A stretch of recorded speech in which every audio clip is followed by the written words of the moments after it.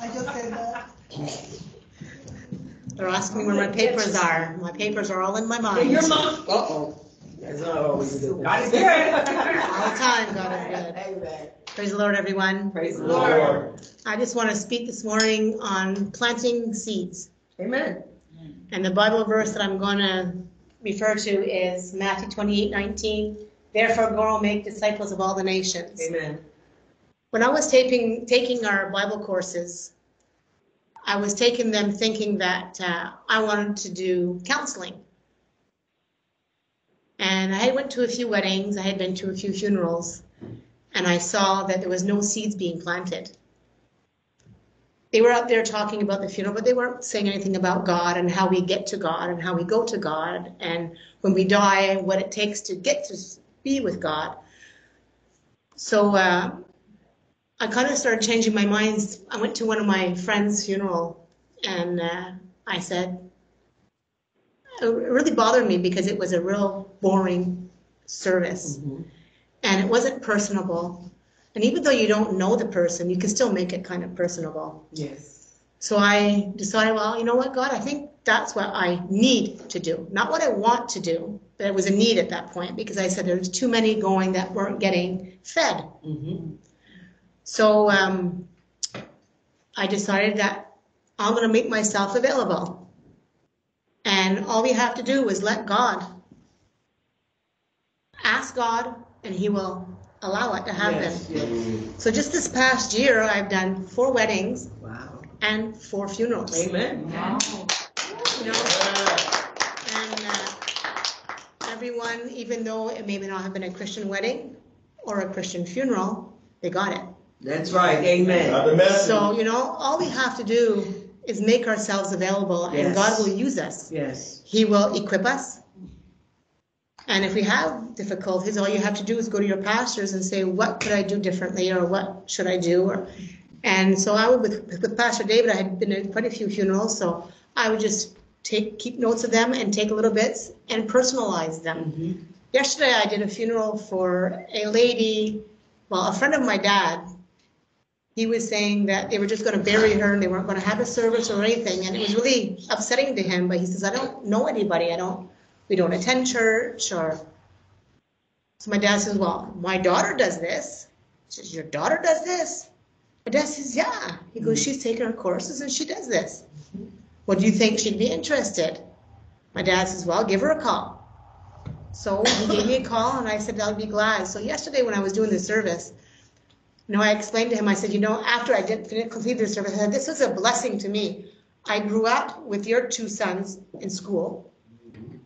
I said, I used to go to your home. As an adult working for my dad, the wife was working for her husband, and we had contact a lot because he was in construction. We were doing in construction. So we talked a lot. A few years ago, when she came down with Alzheimer's, I saw her and I was speaking with her and I could tell she didn't really know me. But after she looked at me, she said, Sissy Hardy. I'm like, that's right. Mm-hmm. And then I got to do her going home service. Mm. For a lot of people, they think, funeral is not something nice to go and do. As I'm doing more and more, it's such a blessing to do a going home service and to have them come up to you after and say, thank you so much. It was a beautiful service. My wife really would have appreciated it, or my husband, or my children. I did one this August. My sister was working, and this lady had lost her mom at 52 years old. Wow. And she was crying to my sister. She says, I don't know what I'm going to do. My sister's like, what do you mean? I can't afford to have a service at a home. We don't have the money. My mom's 52. I'm 20-something. What do I do? And my sister says, well, just have a graveside service. Well, I can't do that. We don't have any money. My sister says, wait a minute. I'll make a call.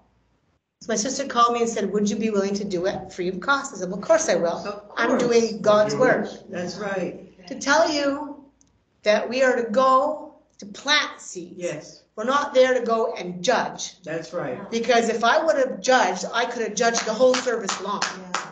I got there, these 19-year-old kids were cursing and looking at me to see if they were going to get a reaction out of me. Mm-hmm. I just turned my back and was just talking with another person. I did the service. After the service, they came right beside me and lit up a joint, thinking they were going to get something out of me again. So I just didn't bother with it. People would come up and said, thank you so much for their service. It was beautiful. We have to remember when we go out into the world to make disciples of all the nations, we are going as a representative of God. All right. So if I would have reacted, they would have said, what kind of a woman of God is she? Yes, exactly. So I told my husband on my tombstone, as all of us should, I want a lighthouse with a beacon of light shining out, because we are all beacons of light. Yes. And that is what we are called to do, Amen. to go out and plant a seed. Amen. Thank you.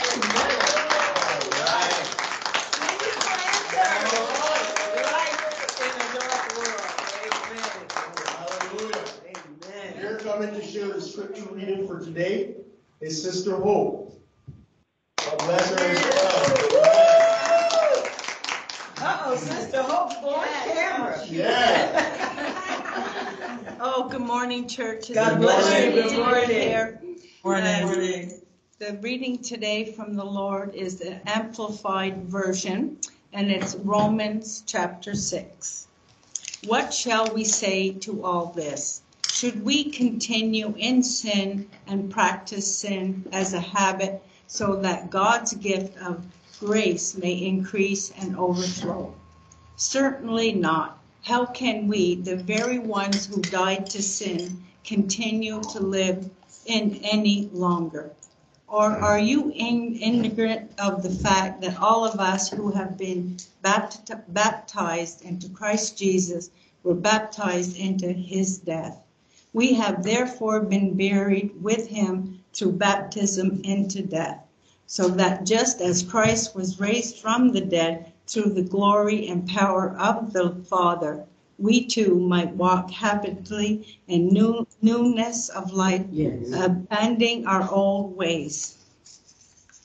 For if we have become one with him, permanently united in the likeness of his death, we will also certainly be one with him and share fully in the likeness of his resurrection. Yes. We know that our old self, our human nature, without the Holy Spirit, was nailed to the cross with him, in order that our body of sin might be done away with, so that we no longer be slaves to sin. Yes. For the person who has died with Christ has been freed from the power of sin. Yes. Now, if we have died with Christ, we believe that we will also live together with him. Amen. Because we know the self-evident truth that Christ from the dead will never die again. Death no longer has power over him. Hallelujah. For the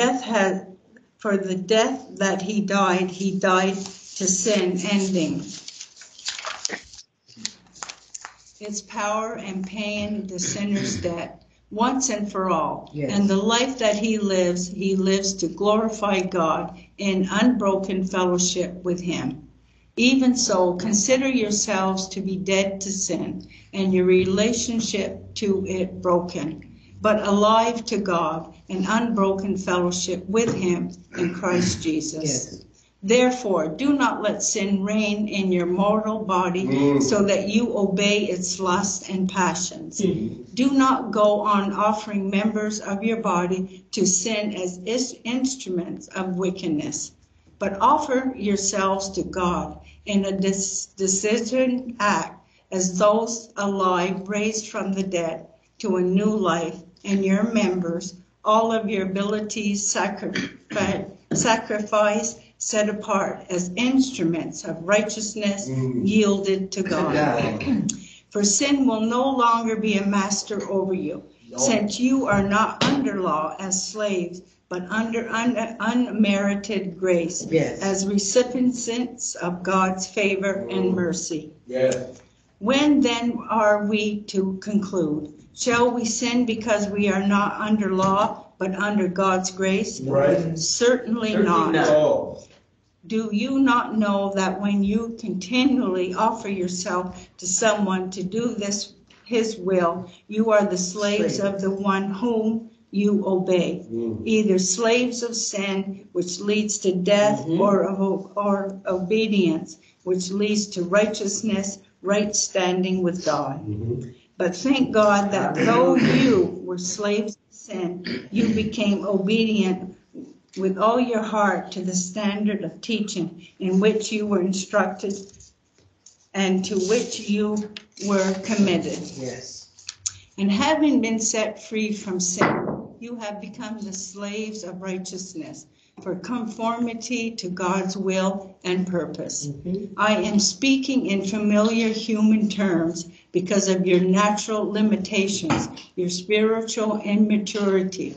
For just as you presented your body members slaves to impurity and to moral lawlessness, leading to further lawlessness.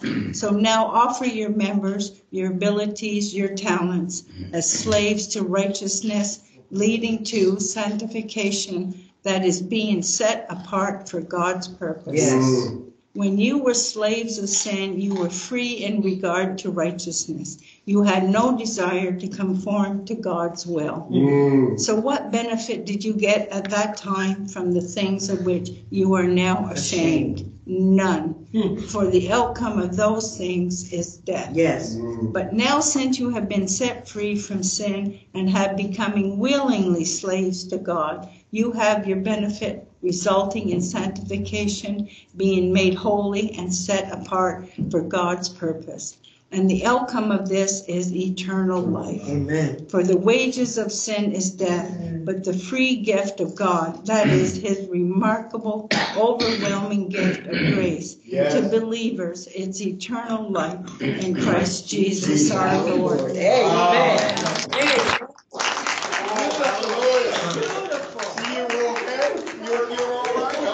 There you go. Amen. Her first time on camera, I guess. Amen. So here, as she turns her video on, praise the Lord, is Evangelist Deborah A. Weston out of New York, Brooklyn. Amen.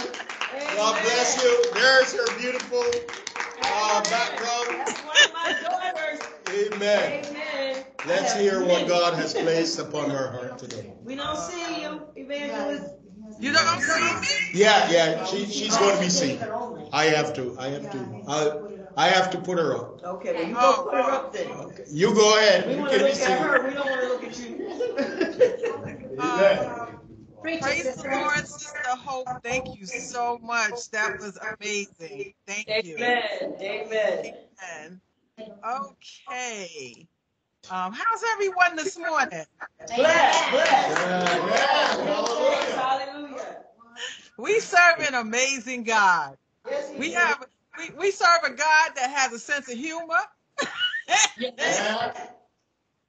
We serve a God that is loving. We serve a God that is patient, even in the midst of our disobedience. So the title of my message this morning is Consequences of Disobedience to God. all right. Yeah. Now, Well, I'm selfish. okay, stop making me laugh. Okay. In the reading, the title says, Believers are dead to sin, alive to God. Amen. And once again, God was talking to your sister because I was going through something. Uh-huh. And I was making a choice or wanting to make a choice of being disobedient to God, which is stupid, really, because he's God. Yes. But in any event, as followers of Jesus, can y'all still see me? Yes. Yes, no more. Hey. Hey. Stop playing with your mouse. It's not me. It's when we speak in the house, it shows. Okay. Oh, Really? You can see me. Yes. Oh, because I can't see myself. All right. As followers of Jesus, the Christ, the Holy Spirit lives within us. And he is our advocate, our comforter, our guide, and teacher. However, if we make a choice, and you're going to hear me say that terminology, make a choice. We need to remember that God is not a dictator. and he allows us free will. So once again, how if we make a choice to ignore his divine leadership and insist on doing things our way, Lord will let us face the consequences until we finally repent and turn back to him. When we make a choice to refuse to listen to God and decide to go our own way, we can expect the following consequences. The first one is the consequence of confusion. The Tower of Babel in Genesis 11 is a good example of how when we try and do things our own way, God will cause confusion to set in when he is not approving of our decisions. Now, the irony of this is back in Genesis 9, these are descendants of Noah, who God called a righteous man. He had blessed Noah and his sons and said to them, "Be fruitful and multiply and fill the earth." Okay, this sounds choppy on my end.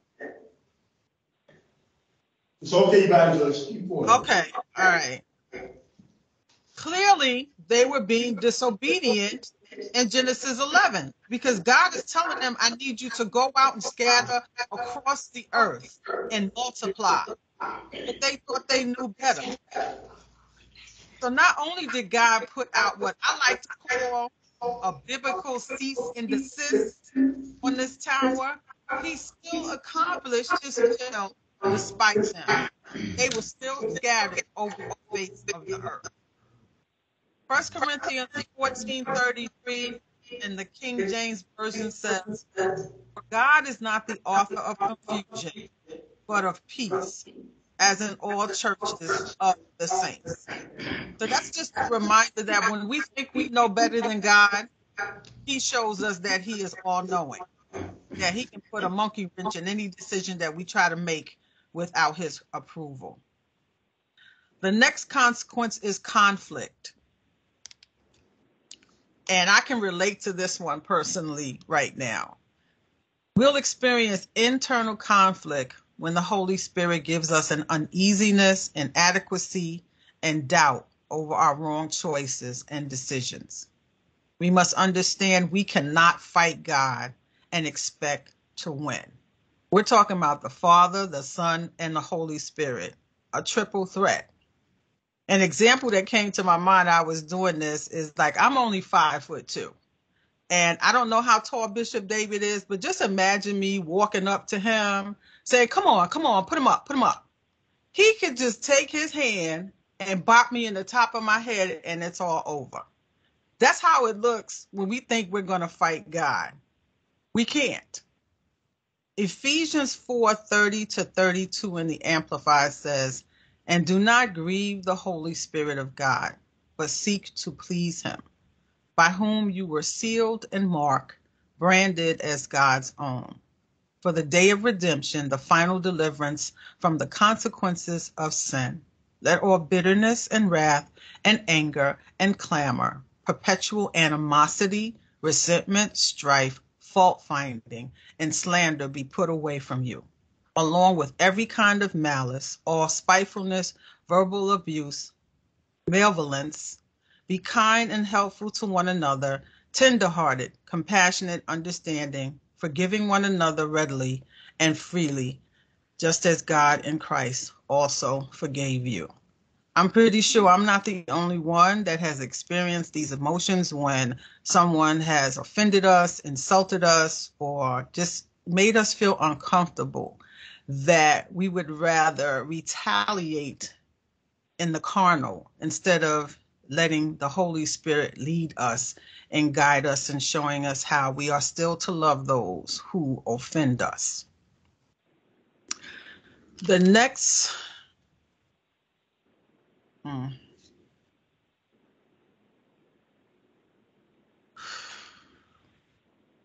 consequence is cost. Disobedience is always costly when we don't do the right thing in the right time and in the right way, according to the will of God. 2 Corinthians 13:5 in the NLT says, Examine yourselves to see if your faith is genuine. Test yourselves. Surely you know that Jesus Christ is among you. If not, you have failed the test of genuine faith. The next consequence is loss. And Bishop David spoke something about this last week in his service. So disobedience will cause us to experience some type of loss in our lives, whether it be spiritual, which is our connection with God, whether it's emotionally, which means we allow our feelings instead of the Holy Spirit to dictate our behavior, or we have a physical loss when we are more focused on material possessions instead of our salvation. Philippians 3:8-9 in the New King James Version says, "Yet indeed I also count all things loss for the excellence of the knowledge of Christ Jesus my Lord, for whom I have suffered the loss of all things, and count them as rubbish, that I may gain Christ and be found in him, not having my own righteousness which is from the law, but that which is through faith in Christ, the righteousness which is from God by faith." Another consequence of our disobedience is regret. God chooses the best direction, time, and way for us. Therefore, if we go in an opposite direction, we don't wait for his timing, or we do it our way, we will miss his best and suffer deep regret. The same type of regret, I believe, that David felt in Psalm 51, where he says, "For I acknowledge my transgressions, and my sin is always before me. Against you, you only have I sinned, and done this evil in your sight, that you may be found just when you speak and blameless when you judge." We need to understand that when we're disobedient to God, we are in sin. It's a heart issue, and it's a spirit of pride, basically. That's the root of it all. And that we can't hide from him, that we don't know better than him.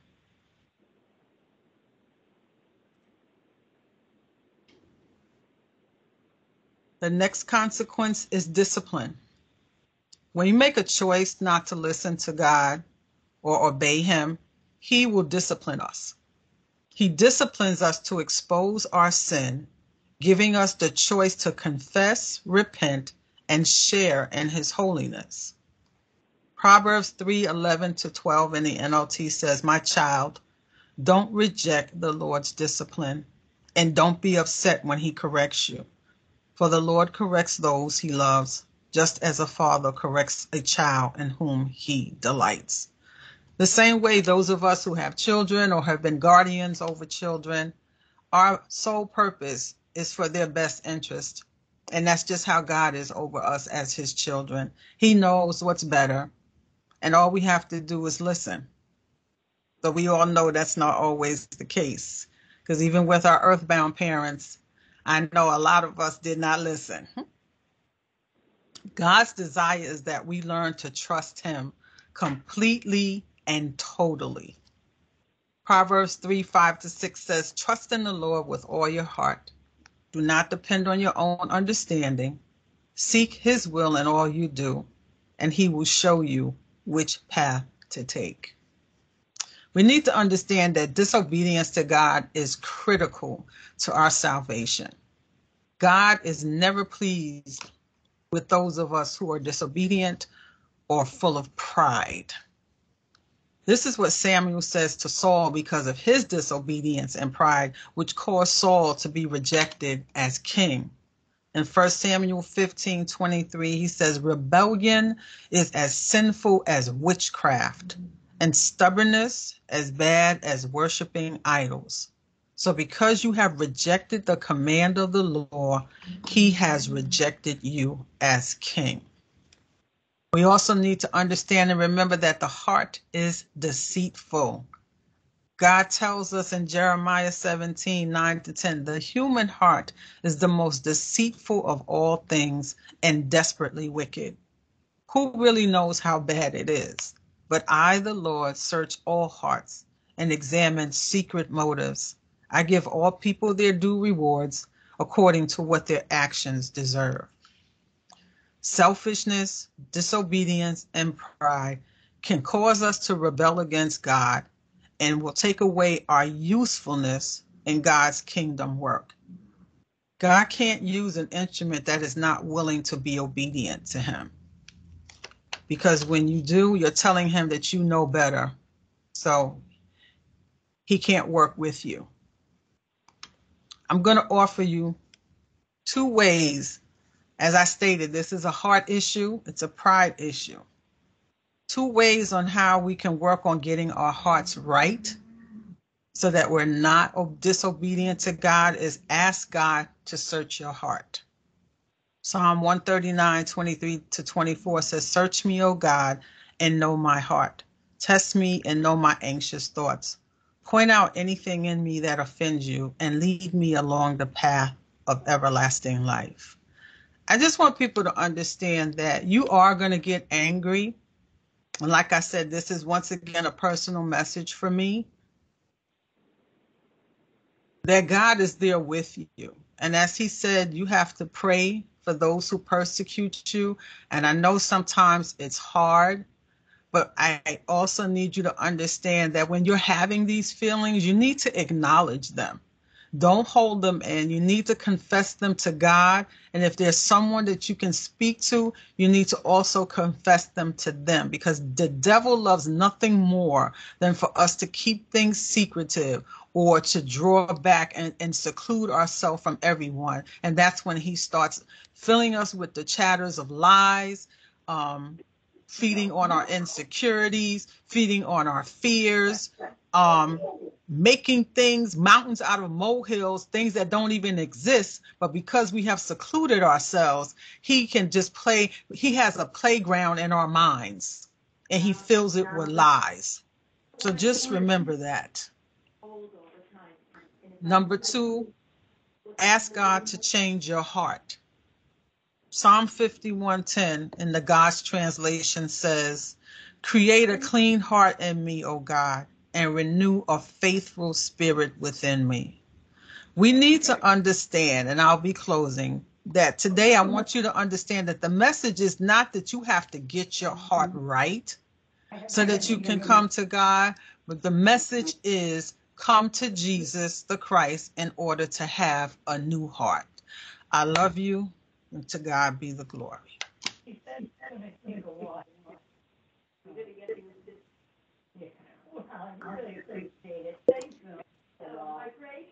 Somewhere along the line, that message is for us. Read over Romans 6 again. Go through what the evangelist has said. You know, one of the things, Bethel, that we have come to understand, message doesn't have to be long. It does not. Message just has to be direct. And here's our pastor, Apostle Mel, coming to wrap it up. Praise God. Amen. No wrap up. Yay! I'm so serious. If we listen with an open heart and open ears to what Sister Hope read this morning in the scripture, and I pray that you take the opportunity to go and read Romans 6. The message is self-explanatory. Mm-hmm. As the evangelist said, she was speaking from a personal vantage point, and I believe if we all read that word, we can speak from a personal vantage point too. We are prone to disobedience. I don't care how much you love the Lord. We all love him. But we are prone to disobedience because we still exist in this flesh, in this realm. Amen. And we know that disobedience leads to, first of all, breaks the heart of God. Yes. If we love God, we don't want to do that. As a child, I never wanted to do anything to break my parents' hearts. Yes. My dad is still alive. I don't want to do anything to disappoint my father. And I still don't want to do anything to disappoint my Father in heaven. I need the person who is talking to stop it right now. Because it's This is random. This is just blatant disobedience. It's like every week. Why do we have to keep saying, as long as we are in service, please limit your conversation. If you must talk, hang up or put your mic on mute. You guys are not children. Even the kids understand to be quiet in service. We're not just here just random because we don't have anything to do on Sunday morning. We come to receive from the Lord. And you can't be receiving if you're talking too. Now, I'm done with it. Not a word, but it's not worth it in the end because you're going to save on your debt and everything. Yeah. Wow. I didn't hear that, and it's a good reason why I didn't hear it, because I would probably have a response. But in any event, disobedience leads to consequences. The evangelist said that the word tells us that it will lead to confusion. It will lead to conflict. We are not to grieve the Spirit. It is costly. We suffer loss. We have regrets. Discipline we will receive will expose our sin. And the way to fix that is to ask God. Ask God to reveal to us what needs to be done so that we can walk upright before him. There is blessedness in walking upright before the Lord. If you don't do that, it is because you're listening to a deceitful heart, a heart who wants to lead you into selfishness and disobedience and pride.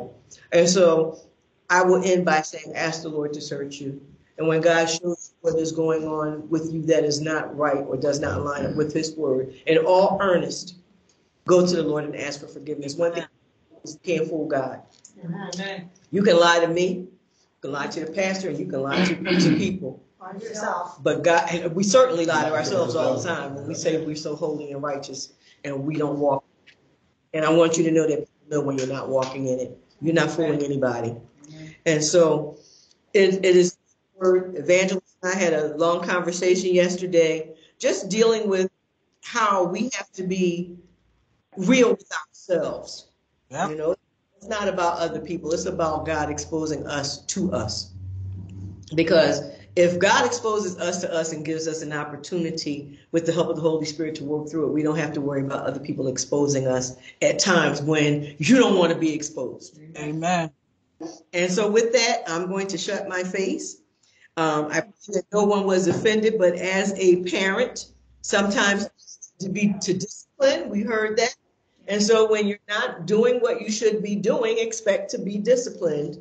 And you can like it or lump it, as they say, you know, because if it's not here, it'll be somebody else. If a person cares about you and they know you're not doing right, they will discipline you. It's when they don't care that they just let you do whatever you want to do. And that's why here on earth, the body of Christ serves as a family. God sets us in place so that we can watch over one another. I can't see you doing wrong and don't say something.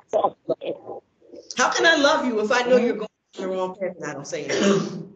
I don't love you. I don't care. Yes. You know, so I love each and every one of you. So when I speak, sometimes maybe a little sharp because I don't have a filter on it, because I know when it's time for me to get disciplined, I have to take my discipline. I can't cry to anybody about it because it is a consequence of me being disobedient. And so you got to take it. If you can dish it out, then you need to be able to take it. Amen. God bless you. Will you please stay? Yes, ma'am. Yes, may I say something? Yes, just hold on. Let me take the tape off. Oh,